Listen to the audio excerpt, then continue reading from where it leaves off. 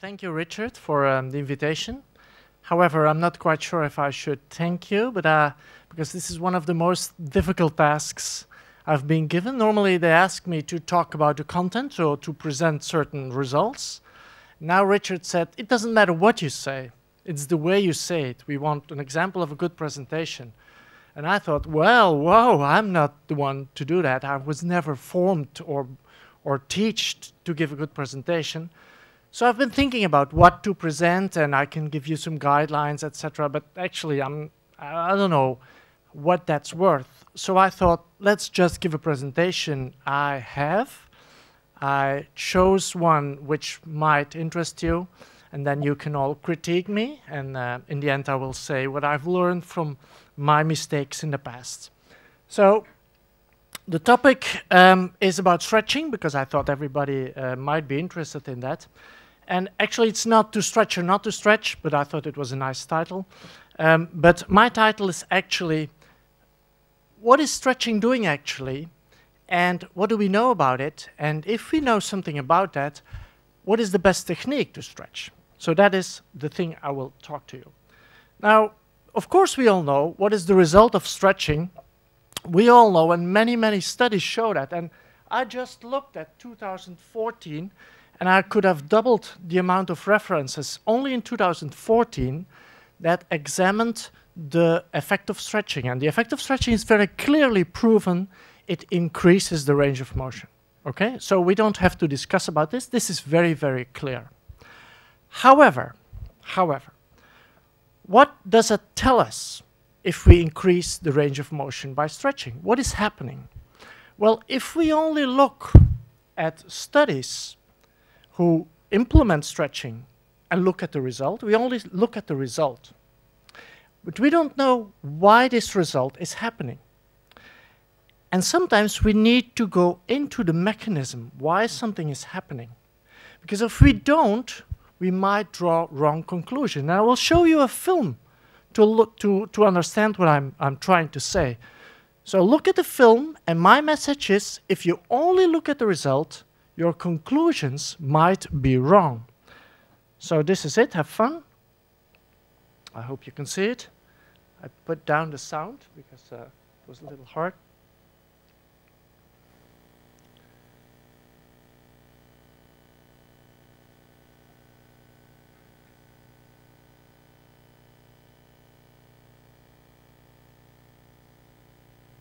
So you see.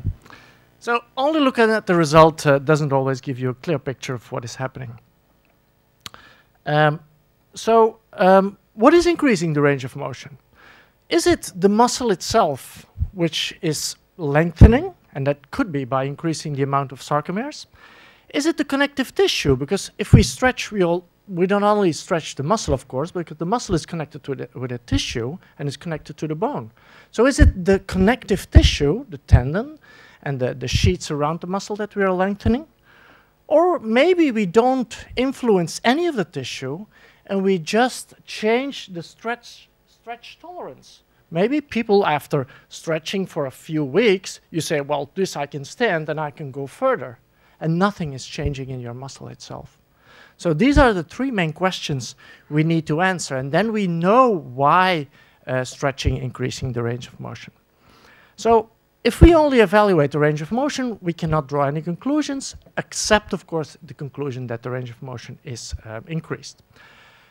We need to do another study and another parameter to examine, and that is the passive resistance measurement, which means that you actually, with a device, but this is what we also do in clinic, you try to push the patient or the subject through the whole range of motion, and you measure the amount of resistance that you get until you get to a certain range of motion.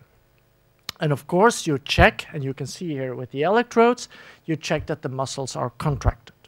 Okay? So suppose you measure this before and after the stretching, and you see that there is a decrease in passive resistance, you know something has happened in the muscle or the tendon, right? Although you don't know at this stage, is it in the muscle or is it in the tendon? So evaluating that, you need another measurement, and this is a real-time ultrasound measurement where you can calculate, and I'm not going to get into detail today, but you can measure the stiffness of the connective tissue. So if you change the stiffness, you changed something in the tendon.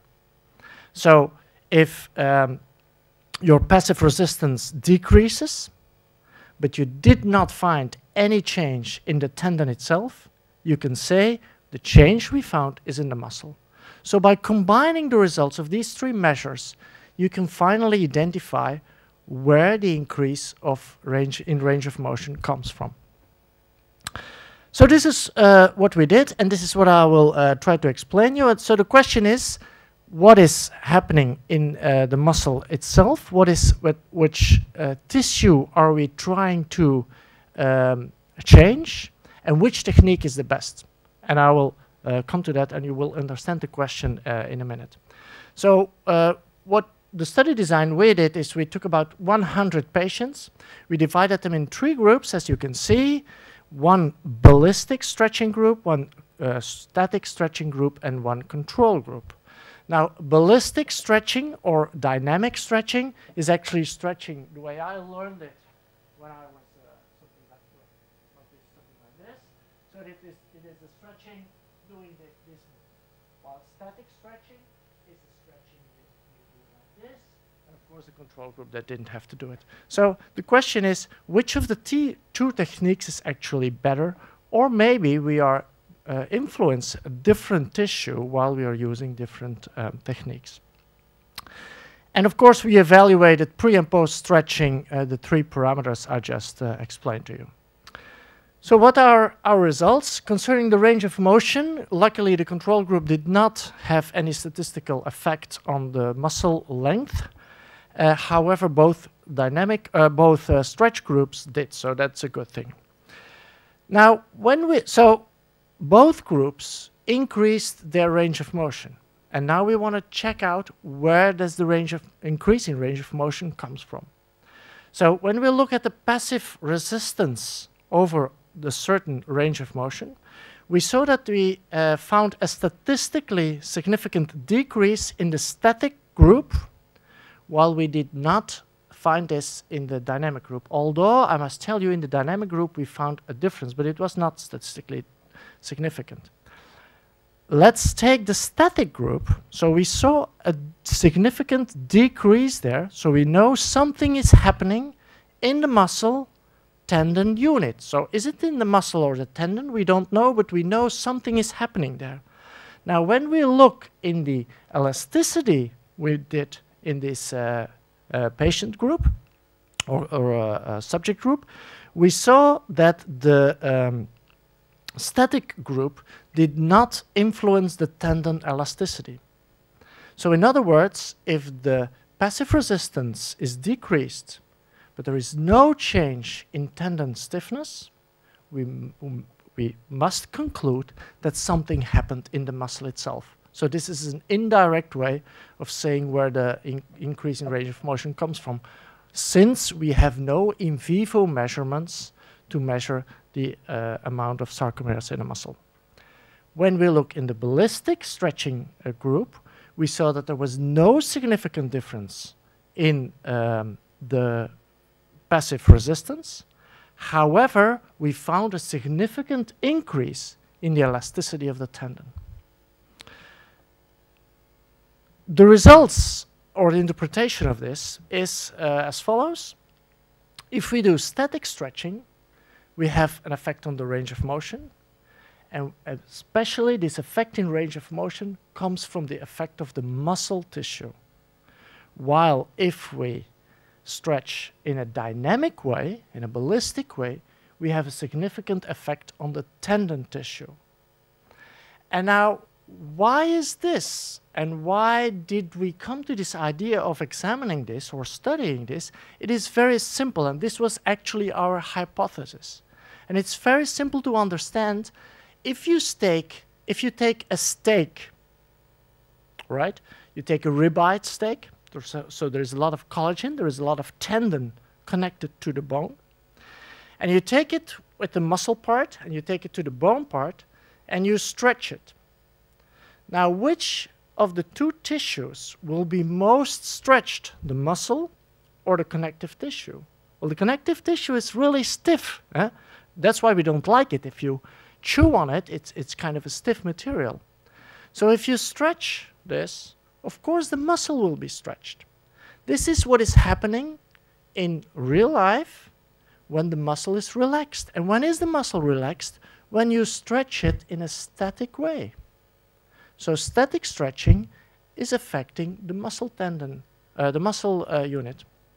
However, if you want to affect the connective tissue, and we have good reasons to do that, but that is another talk. If we want to affect the tendon tissue, we cannot stretch the muscle in a relaxed way because we will always influence the muscle itself. So we need a kind of a contraction of the muscle, and then the tendon will be stretched. How can we reach this muscle contraction? By dynamic stretching. Because I was taught dynamic stretching was not good. And why was that not good? Because if you move too fast over a whole range of motion, the muscle will contract. Yeah? If you do this, your muscle will prevent this increased range of motion, and it will contract. And that is exactly what we need. Because if the muscle is contracting, we can influence the tendon. So this is perfectly what we thought, and this is finding or proving what we were thinking. So the take-home message is very simple. Not one technique is superior to another. It depends on what you want to do. If you want to influence the muscle, you take a static stretch. If you want to influence the tendon or the collagen tissue, you do ballistic stretching. And it's not the one way or the other. However, I must tell you, stretching is not always good. It depends on what you want. And just to show that stretching is not always good, or it's not always the more the better, I'm going to show you this short video.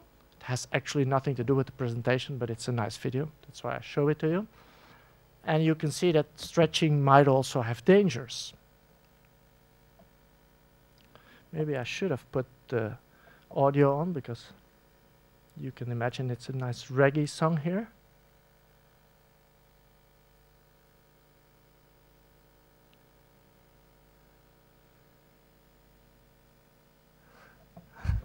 Okay, so be careful if you stretch.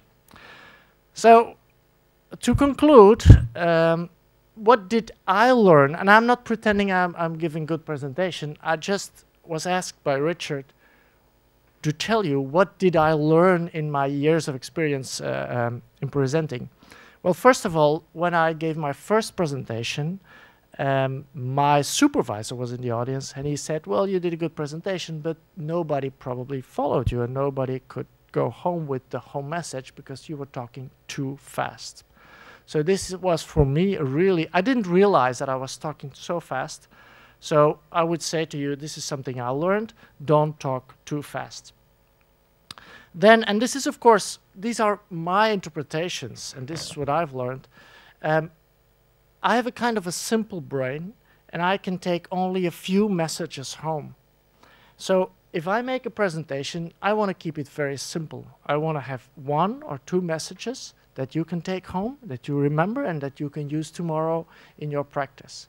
So my presentations are most of the time real simple, 1, 2 goals, and then I think you can bring the message to them. So this is about the same. What is my main message? At the beginning, you need to say, this is what I want to examine. And at the end, you say, this is my take-home message, and you actually repeat what your message is. I think, and we saw it here today a few times, prepare yourself at home. This takes time. It takes time to make a good PowerPoint presentation. A good PowerPoint presentation, you can make a PowerPoint presentation in 5 minutes. But a good PowerPoint presentation, and I'm not so technical as Dan, but a good PowerPoint presentation for me takes a while to get it right, to get everything okay. And I'm not saying this is a good one, but it takes a lot of time. Prepare yourself and rehearse at home. So when you are on stage, you're always a little nervous. That's good. But you might talk too fast or too slow, or you may not know exactly what you are going to say. If you prepare well, and it's almost automatically that you will give this talk, and then you will be on time. You will not lose your idea of thinking. And I think we saw some technical issues here today, which could have been solved if you go to the computer or to your presentation and do it at home as well. I had also a few talks that I've given, and I didn't rehearse it at home. And looking back, these were probably my worst presentations. So now you probably think I didn't practice this one. Thank you. But anyway, be yourself. I like to make a joke, but I think it's a stupid rule to say to people you have to make a joke. If you don't want to make a joke, you don't make a joke. If you're a serious guy, but I'm not a serious guy, you're a serious guy. Don't try to make a joke, because they will feel that it's forced, that it's not you. So just be yourself. Enjoy the moment, because I think being on stage is really nice.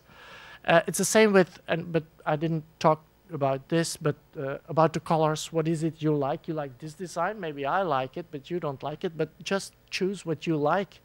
That is you. You are presenting you with your slides and with the way you present it. We saw today. I don't think I need to give you this idea, because one picture tells you more than 1,000 words. We saw a lot of pictures here, so that's okay, and I guess we will hear about that a lot. I also think you should only give a talk about the topic you're really comfortable with. I also gave some talks on topics I was not really comfortable with, and that is really, really bad. So I want to say to you, don't ever do that, or give a presentation from somebody else. Yeah, that happened also, and that is really the worst. So thank you, Richard, thank you, Rod, thank you, everybody. If you want to give some comments on my presentation, please don't do it in public. Okay.